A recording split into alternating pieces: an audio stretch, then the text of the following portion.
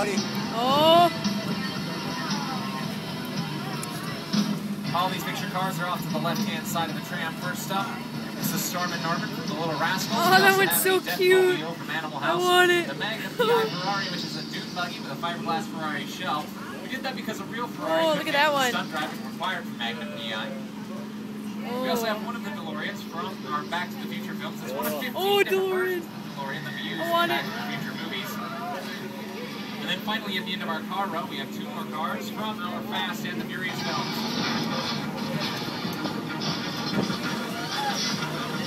There's a war one. Now for Fast and the Furious, we do a lot of stunt driving. We've got a demonstration of how we do some of that stunt driving right here in Special Effects Stage 55, Tokyo style, in honor of Fast and Furious Tokyo Drift. Inside, two good friends of mine, and here they are off to the left-hand side of the tram. It's Karma and Carnage. They'll be giving us that demonstration today, and it looks like the crew Special Effects Stage 55 are all clear and ready to go, so I'm going to go ahead and turn things over to them. Enjoy. All right, guys, take it away. Clear on the set. Let's see the bullet hits. And go. Smoke. Go. Fire. Go. Okay, we're clear for a full run through. All systems checked. This one's for real, guys, so watch out. And action.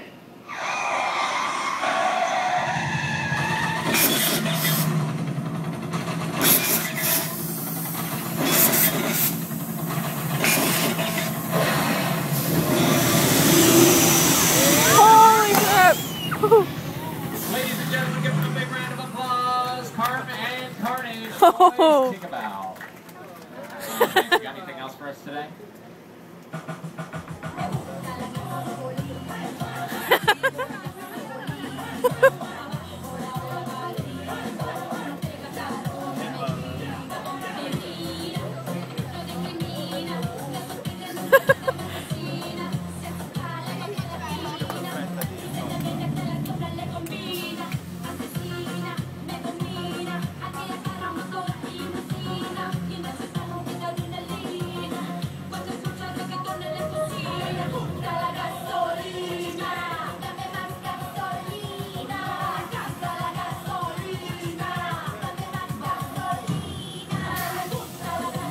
Now, Karma and Carnage are great examples of motion control technology.